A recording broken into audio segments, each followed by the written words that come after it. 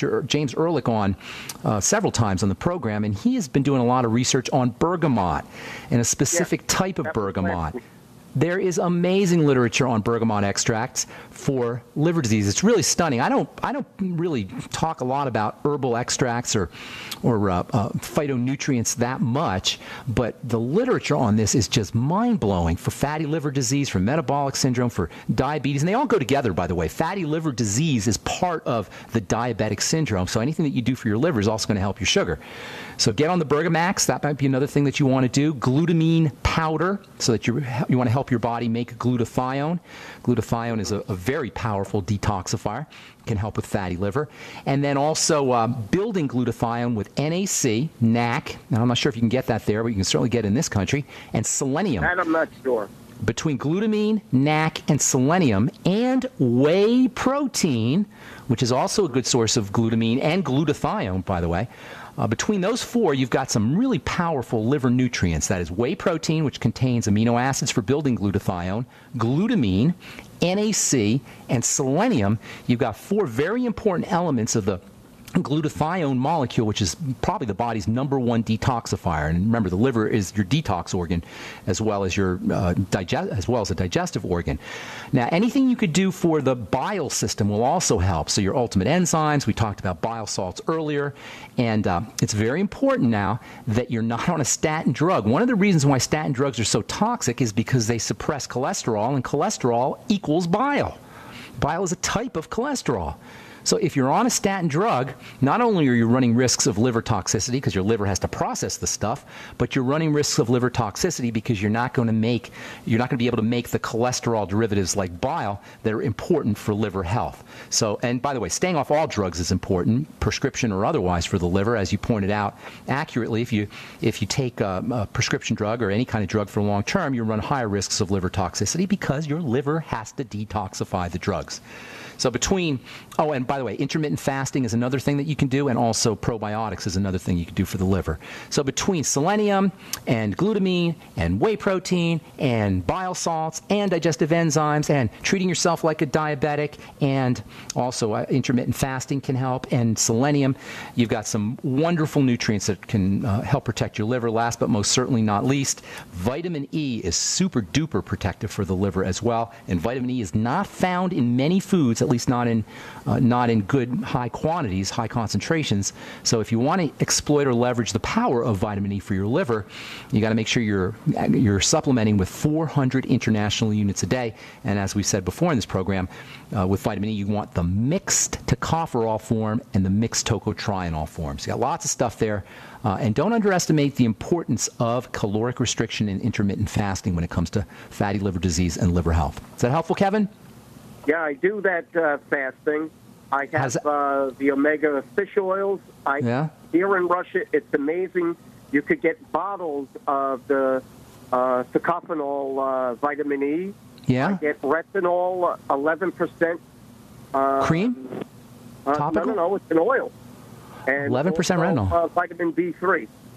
Very interesting. Now, do you have health food stores there and place vitamin stores and that kind of thing? They do have them, but I have a pharmacy that gets these oils and they take care of them. I'm taking 2 different type of probiotics. How's the food situation? Can you get organic foods? Are there GMO foods? What's the food situation? I know what the codes are for the GMO. I avoid them like the plague. Okay. Now they got this counter sanctions, and the food is getting a little bit strict. It's a myth about there's no GMO here. You could see it on the corn. It's a myth? Did you say? It's a myth. There's GMO here. It's buyer beware. Like Kevin, there's the music. Got to take a break. We got Troy Opperly coming up at the bottom of the hour. Thanks for a call from Russia. Appreciate it, Kevin. God bless you, my man. All right, take care. All right, that was kind of cool. Okay, we got Troy Opperly coming up at the bottom of the hour. We're going to talk enzymes, enzyme nutrition, and more. We'll talk maybe a little probiotics as well. Troy knows about that too. I'm Pharmacist Ben. You're listening. Okay, we are back on the bright side. I'm Pharmacist Ben. Thanks for listening, friends. We're on the air Monday through Friday, 8 to 9 Pacific and 10 to 11 Central Time, 24/7 on our archive page at brightsideben.com. You can purchase longevity products right off the website, brightsideben.com, or you can go to pharmacistben.com, or criticalhealthnews.com. And if you're interested in purchasing any of my Truth Treatment products, you can go to truthtreatments.com. Okay, I'm excited to have our next guest on, Troy Opperly, the Enzyme Man. Troy's been working with enzymes for decades, and tell us about a couple enzyme products and talk some general stuff about enzymes. A lot of misunderstandings about enzymes. You know, vitamins, as important as they are really, at least the main vitamins, the vitamin C and the B complex and vitamin K, are actually coenzymes. They actually help enzymes work. But the work of life, the work of livingness, is really about enzymes. Did I say that right, Troy? Yes, absolutely. Tell us what you know about enzymes and tell us a little bit about why they're so important. Well, I always tell people, like, just imagine like your body contains millions of these building blocks which continually renew and maintain your life. You know, without them, there wouldn't be a single person, plant, or animal that could exist. They're the fountain of life, the magic force, the life energy, kind of the labor force, if you want to put it that way. So how is it, though?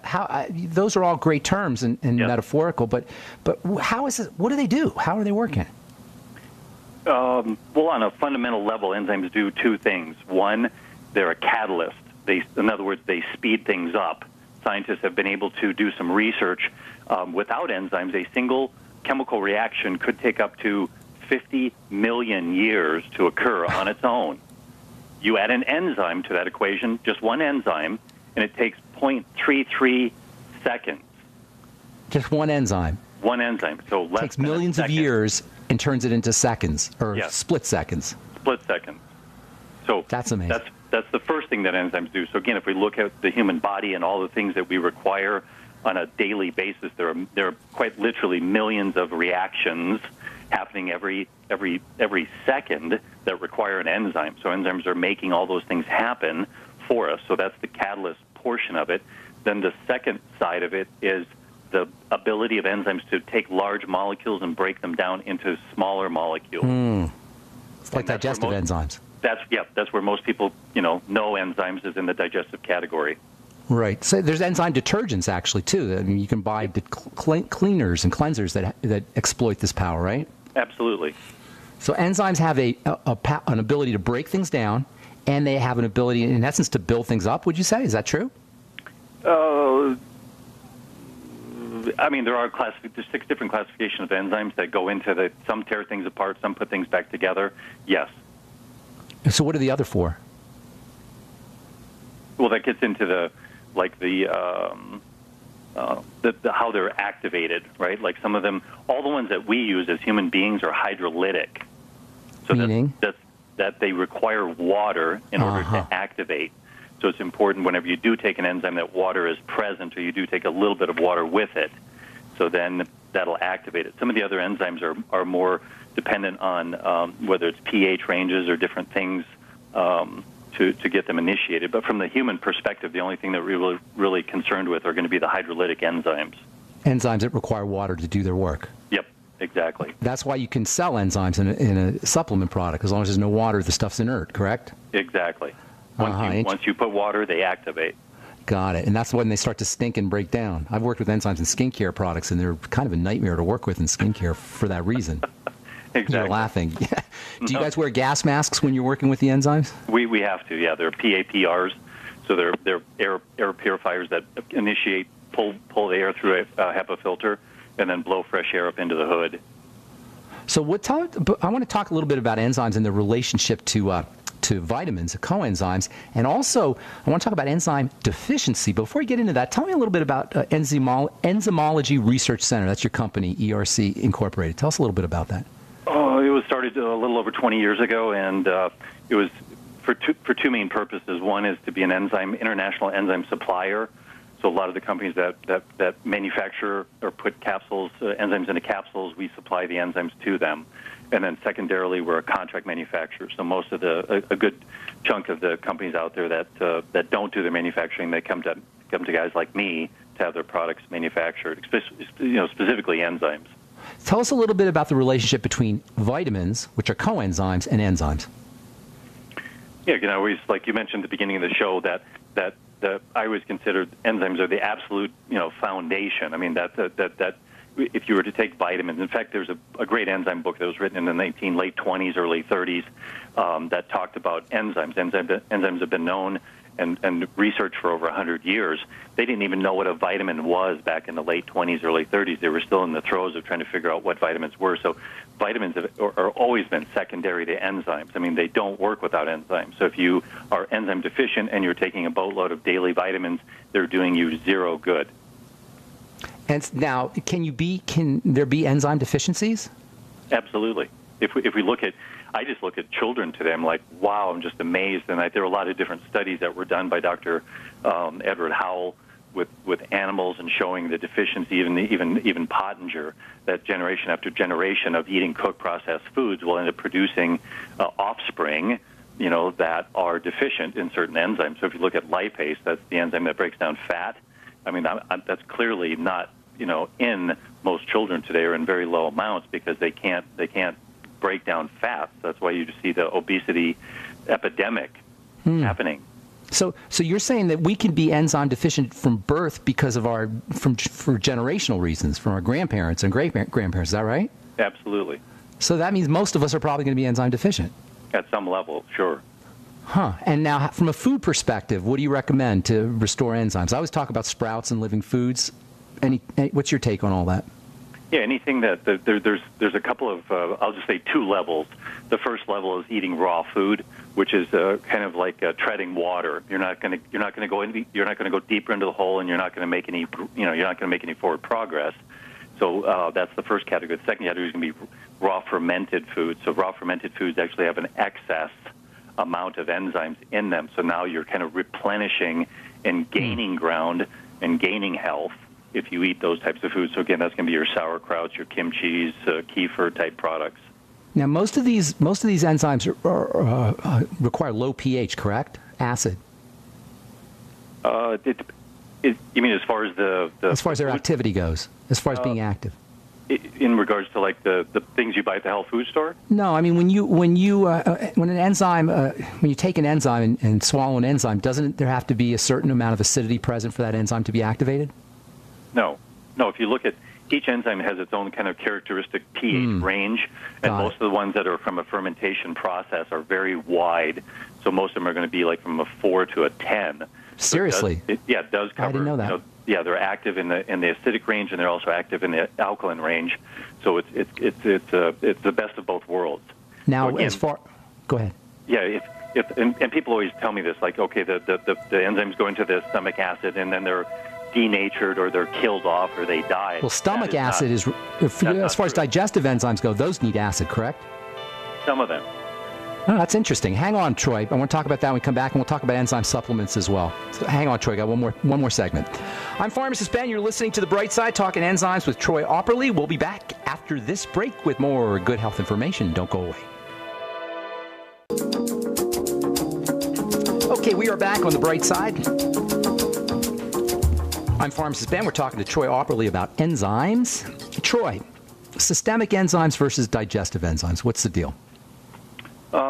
Again, mainly where they perform their duties inside the body. So with digestive enzymes, they're going to mainly stay focused in your digestive tract. They're going to pass through the stomach into the intestinal walls and then out the other end. With systemic, you take them away from food. You want food present. They're able to travel through the stomach and then absorbed through the gut wall into the circulatory and blood system. So that's where they're going to do most of their work, is out in your muscles, tissues, and organs. And when you talk about work, as far as an end user goes, as far as a patient goes, what can they expect? What can they expect from a deficiency, and what can they expect by replacing them supplementally? Again, going back to enzymes only do two things. So whether it's in your digestive system or out systemically, they're going to speed things up, right? So if you're talking any kind of injury, I don't care if it's a little scratch or a cut or like a major injury, right? Like a car wreck or a broken bones, heart surgery, things of that nature. It cut recovery times in half. Seriously. If you want to recuperate faster, that's what you do. And then the second thing enzymes do is they break things down and clean things up. So again, that's part of the healing and recuperation process. So it's getting all the debris and all the stuff out of those damaged areas of the body and speeding up recovery. Again, if we look at a lot of things, we do to ourselves. I mean, if we look